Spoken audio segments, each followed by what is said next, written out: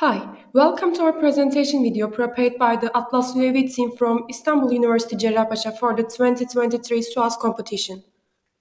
Atlas UAV team consists of 18 developer students and our team participates in various competitions in Turkey and United States. My name is Zeynep Suda Karakurt. This is my third year in the Atlas UAV team and I'm the team captain for this year. I'm responsible for mission planning and team coordination. My name is İlkay Gözdar.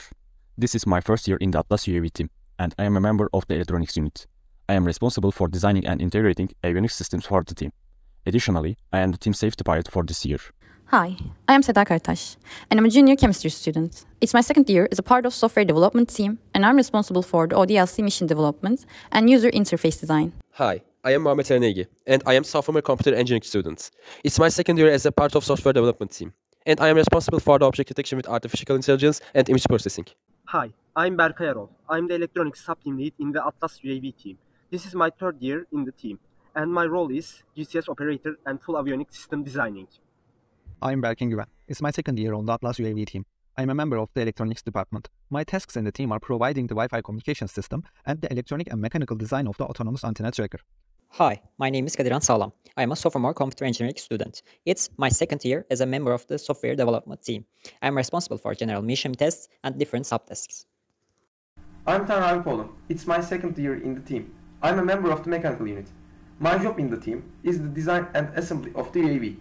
As brief overview of UAV this year, Atlas version 2 was designed, developed and tested to accomplish accurately and efficiently for computation tasks from scratch by our team.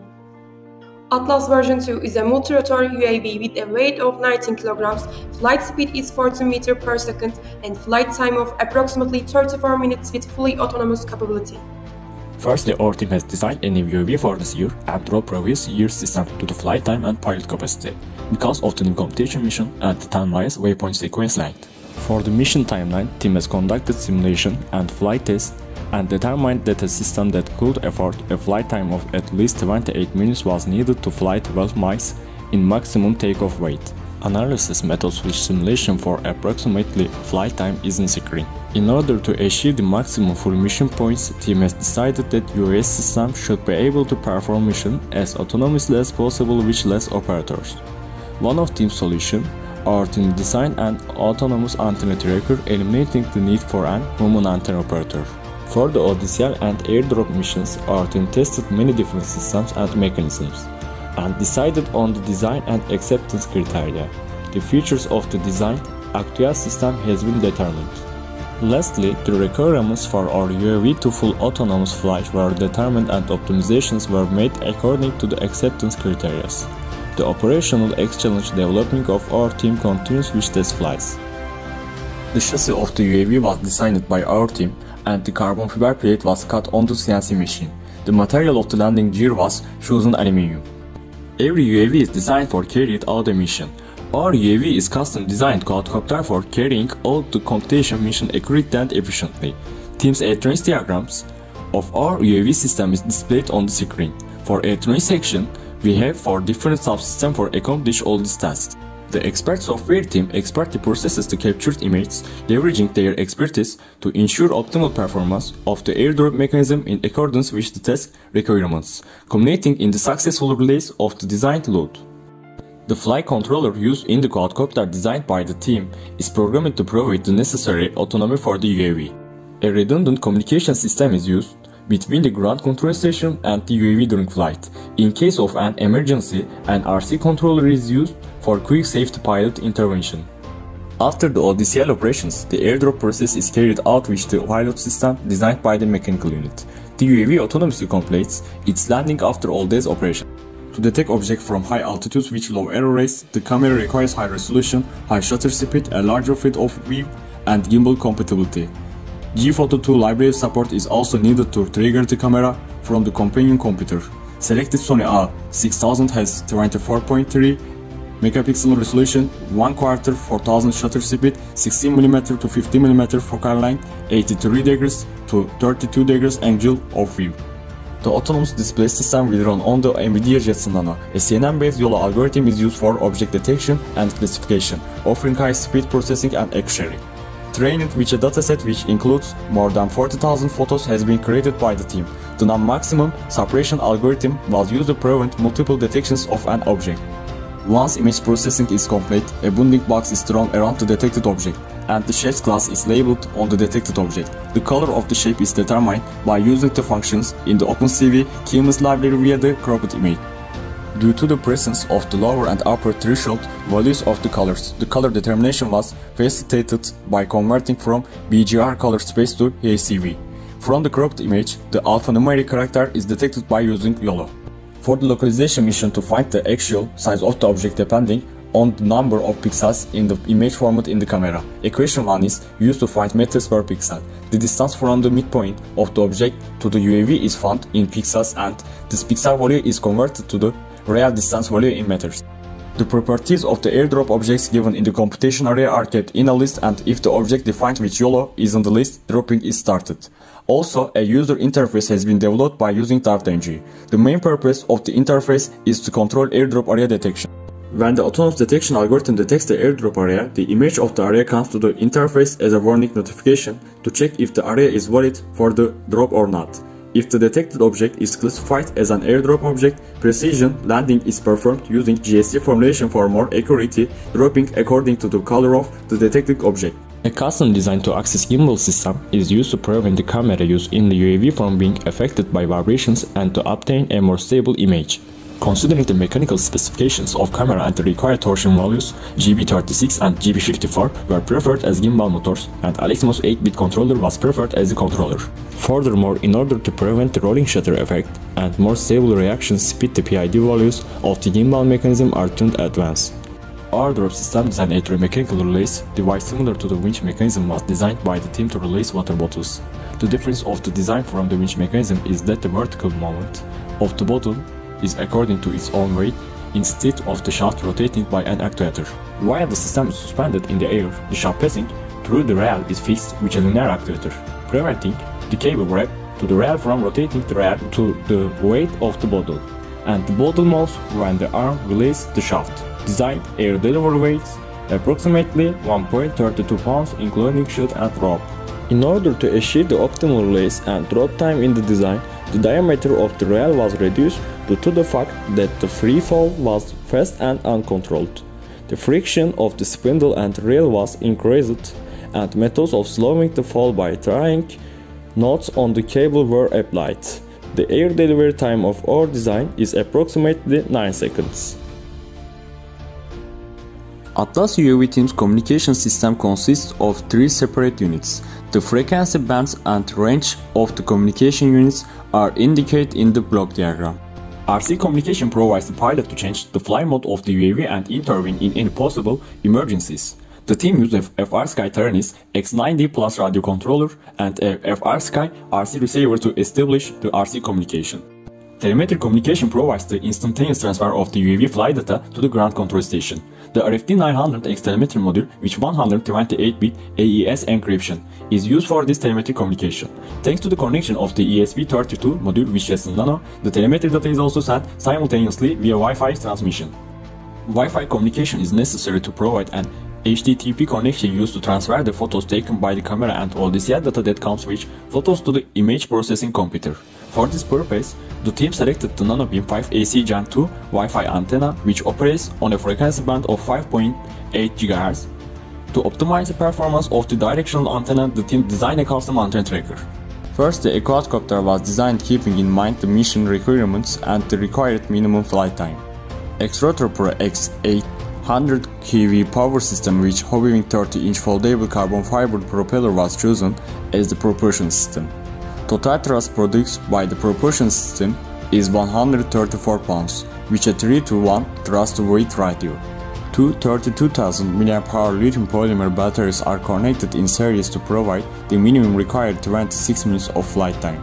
The airframe of the UAV is produced from carbon fiber by hand, layup techniques, and CNC machined from ready-made plates. Critical components such as motor holder, boom holder, landing gear connection part are produced using aluminum material as they require high strength and durability. A labeled diagram that containing all relevant metrics in millimeters of our UAV's airframe and performance parameters table is displaying on the screen. The autopilot software used by the team on the Ardicopter UAV is loaded onto the PixelCube Orange autopilot board. The PixelCube Orange was selected due to its important features such as its sensors, triple independent IMUs with redundant and vibration isolate units, and redundant parameters.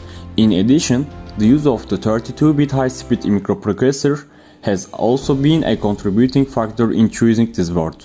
Another reason for this board's preference is that the team has used the PixelCube Orange board in many prototypes over the past 5 years. To ensure accurate positioning within our system, we added an external GPS module to Here 3 Plus. Additionally, we improved horizontal position accuracy by adding real-time kinematic support. As GCS software, Mission Planner has been used as a ground control software to meet the needs of the team, which is waypoint path planning and drop system triggering. This year, a fast and custom obstacle avoidance algorithm has been developed. The algorithm keeps track of our UAV position in the net coordinate system. Then, it finds the distance between our UAV and the other UAV using LiDAR. If a UAV is close to our UAV, the algorithm calculates its position in its net coordinate system. Lastly, it calculates the optimum Bayesian curve around that UAV dynamically and translates points to geodetic coordinate system. Our team considered many alternatives throughout the process. The main parameters in the decision-making phase were the cost of the options and their performance to meet the test demands.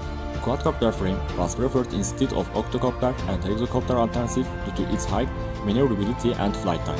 For the propulsion system, the KDE motor, T-motor, and Hobbywing X-rotor motor were compared. Hobbywing was preferred by the team because it was advantageous in terms of propulsion and cost. PixelCube Orange, Cube Black, and PixelCube 4 were evaluated as autopilot card alternatives. PixelCube Orange was preferred by comparing features such as processor power, RAM capacity, and sensor numbers. Different locations were considered in the UAV for the placement of the batteries. Thanks to the motor's use, it was decided that we wouldn't have a problem with the UAV balance and that it would be placed on the upper chassis of the UAV due to the fact that the alternative positions were full. Security is a critical factor in aviation, and regulations are generally subject to strict standards. Comprehensive measures have been taken to reduce potential risk in the development and testing process of UAS, and identification and assessment of potential hazards are constantly monitored. The probability and severity of each hazard are carefully evaluated, and risk mitigation efforts are based on constantly updated presentation in the development and testing process of UAS. We have evaluated the risk into main categories developmental and mission-based, and present the measures taken for both categories in a detailed table. All team members rigorously follow and take into consideration these measures. According to the PID adjustments and optimizations made in the gimbal system, vibration, angle positioning problems in the image, and the jello effect in the camera are minimized. All captured images have a resolution of 24 megapixels, and images are sampled at a rate of 1 image every 2.5 seconds to ensure complete imaging of the source grid. In order not to be affected by changing weather conditions, the teams customized camera settings fixing shutter speed and ISO to eliminate motion blur and minimize noise. The high shutter speed has been selected so the photos taken for the ODCL mission are not affected by the speed of the UAV and are not blurred. Over 40,000 objects, including visual and real environments, were trained for the YOLO algorithm to use in object detection. As a result of 8 mission trials, it was observed that the detection rate was above 80%, and this rate continues to be increased by retraining the undetected objects, and the result of the detection and classification process, 97% accuracy rate was achieved. First of all, airdrop tests were carried out by our team from a high point of a building, and it was determined that the system was reliable. Of the 23 building tests were performed, 18 were successful and gen blended. As a result, success rate of 78% was achieved. After the building test, 11 airdrop tests were carried out with the UAV, and 7 of them were successful, and the success rate was observed to be 63%. In airdrop tests with the UAV, it was observed that the loads were left approximately 9 feet from the target. As a result of all the tests carried out, it was determined that the UAV successfully performed the airdrop mission. During the mission testing flights, it was observed that the communication system successfully fulfilled their duties with high efficiency. The UAV communication system has been designed with the range in mind. The UAV telemetry connection has a high range of 20 km. In case of any loss of telemetry connection, telemetry data is sent simultaneously, with a Wi-Fi receiver with a range of 5 km. The RC system has a range of 4 km. The packet loss graph, the RSSI graph, are displayed on the screen. Following the SITR simulation test, the proportion test of the motors to be used on the UAV was carried out. A graph was created by comparing the thrust test data with the datasheet data. The electronic components used after the propulsion test were tested.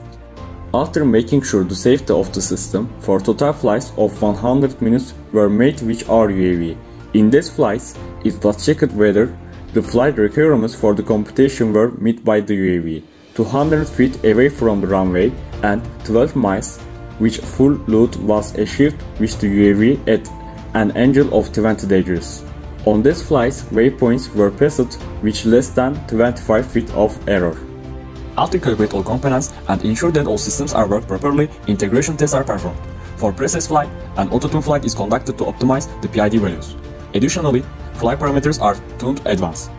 For autopilot performance, team has conducted 38 autonomous flights and performed takeoff and landing all autonomously, except the first 2 flights, which is takeoff is performed manually.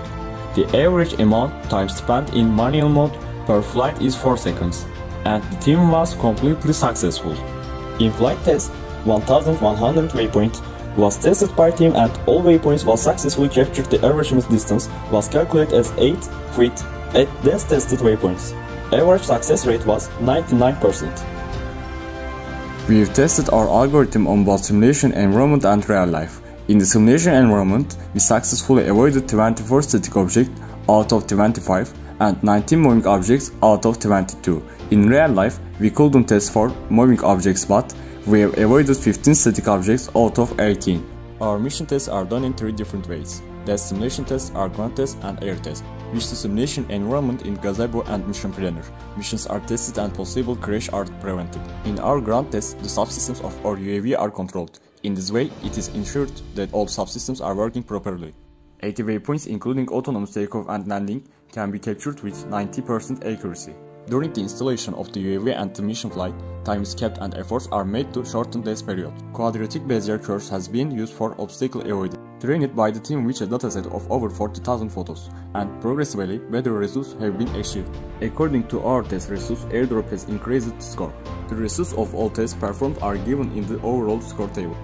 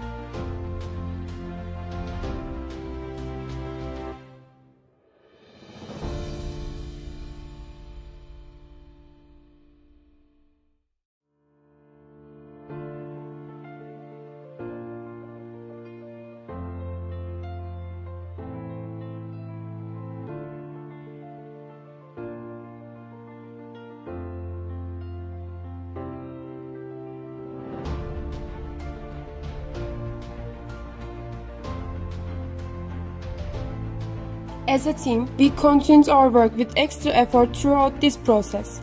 We covered all our shortcomings during the term and we are ready to succeed. Good luck in the competition.